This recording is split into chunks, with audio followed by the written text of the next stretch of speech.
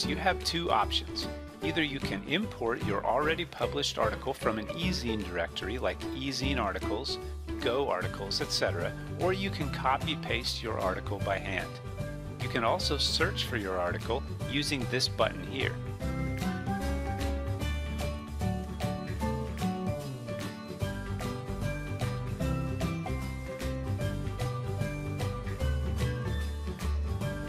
Now that we have found our article, let's turn it into a video. In this screen, you'll need to fill out your article information like its title, body, etc. Since we are importing an article, the wizard has already filled everything out for us. Formatting of your article body is very important here because in the next step, AVR will analyze this text and break it into frames and items. For best results, all paragraph boundaries must be clearly marked using two enter keys like this. The narration voice here is the default computer voice which will read out your article. As you can see, the wizard has now turned our articles into frames and items. Each frame here is like a slide of a slideshow. The frame numbers are on the top here. Clicking on it will show the items inside it. There are three different types of items: headings, subheadings, and bullets. Headings are shown with a green color, subheadings with yellow, and bullets with blue. For example, this green item here represents the heading for your first frame, and these yellow items here show the subheadings. For the whiteboard theme, this is how the frame will look when turned into a video. To edit any item, you have to first click on it. This makes it the active item. You can identify an active item by this purple border around it. You can edit the text of this active item here. You can preview or change the voiceover for this item using these buttons here. This is my heading. Adding images to a video can drastically improve the video quality and increase viewer engagement. To add an image to an item, simply click on this panel here and select an appropriate image. You can also search for relevant images by keywords using this box here. This frame looks complete. Let's click the next button to go to our next frame now.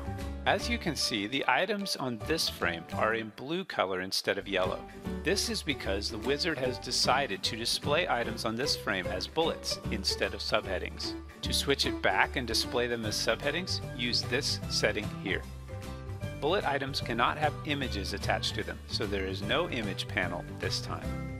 By the way, sometimes you may see some gray items like these.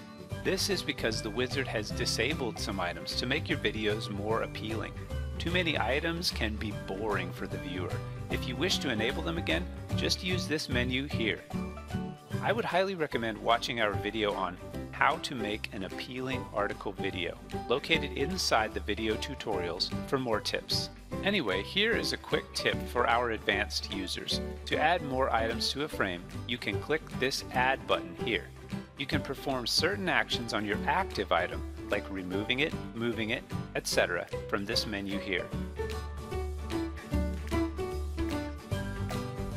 You can right-click on frame numbers to add remove frames. You can rearrange items by drag and drop too. This is the contact screen. This is where you fill in the information for the viewer to contact you. The more information you add here, the better. This is the video customization screen should you want to use a custom background, music, color scheme, etc. The most important feature on this page is this new intro-outro video option here. To make your videos look more exciting, we have hired dozens of actors to create intro-outro videos. This way, a real human being will introduce your video. Hello, and welcome to my video. Let's talk about. And then request the viewer at the end of your video to click on your link. This has shown to considerably increase the viewer engagement and increase traffic back to your website. Please click the link in description for more information. Bye! The watermark option here will put your site's logo or link at the bottom of the video. Notice this project completion bar here that shows your video quality score. We recommend having at least a 75% video score for all videos. Clicking the summary bar will bring up the details on what needs to be fixed. The last few items here need to be checked by you as you complete these steps.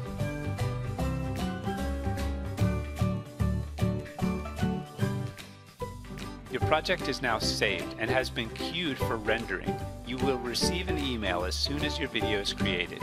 You will also get a notification in your news feed once your video is ready.